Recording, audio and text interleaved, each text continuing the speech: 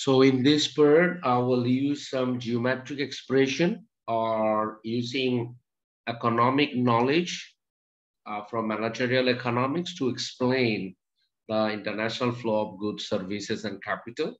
Other name is balance of payment. The first, we are talking about global linkages.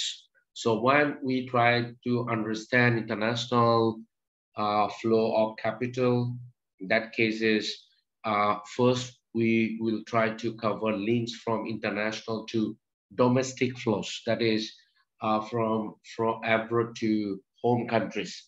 And the first point is global linkage, what is very much related to domestic spending and production to current and capital account. Now you have to make some relationship between domestic spending and production. Before we enter into the depth, just think about this. If production of a country is fulfilling their local demand, their national demand, and still they have more production. So after meeting country's demand, if you have more production, then what will you do?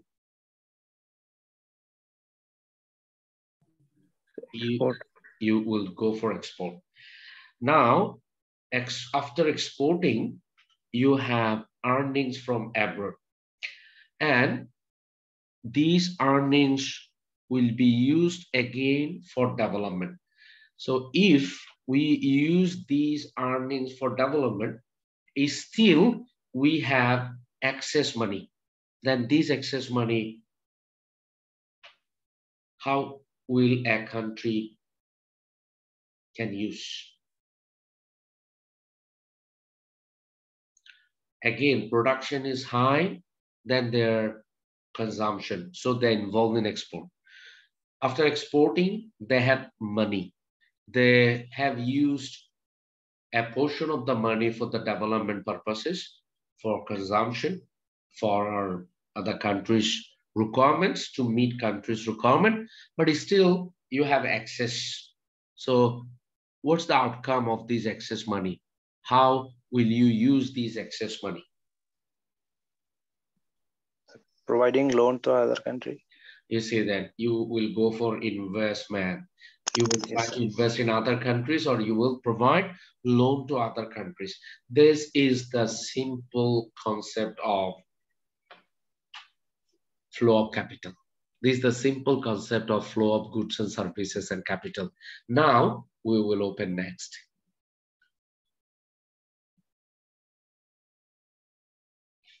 So what will happen, you see?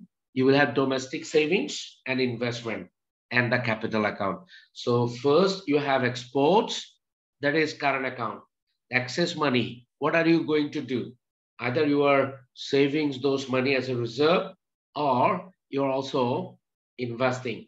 You are keeping this money as savings, or you are investing, or you are lending to other countries. So balance of payment works this way. We will use some symbol here. What it is, we know that national income is what? National income means consumption and savings. So you see that NI is a national income. C means what a spend you have, consumption. Another name is consumption, that is our expenditure. And then S means saves. So expenditure and save, together we say national income. Then what is national savings? What's the national spending? We say national spending is divided into personal spending and investment.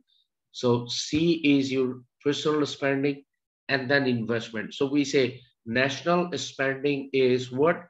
National spending means is personal spending C plus your investment. Now use both the equation. Then you will find what you will find: national income minus national spending equals savings minus investment. Now, the opinion.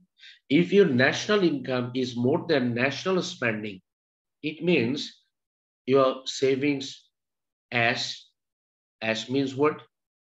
Your savings I means what? Investment. So your savings will be more than investment.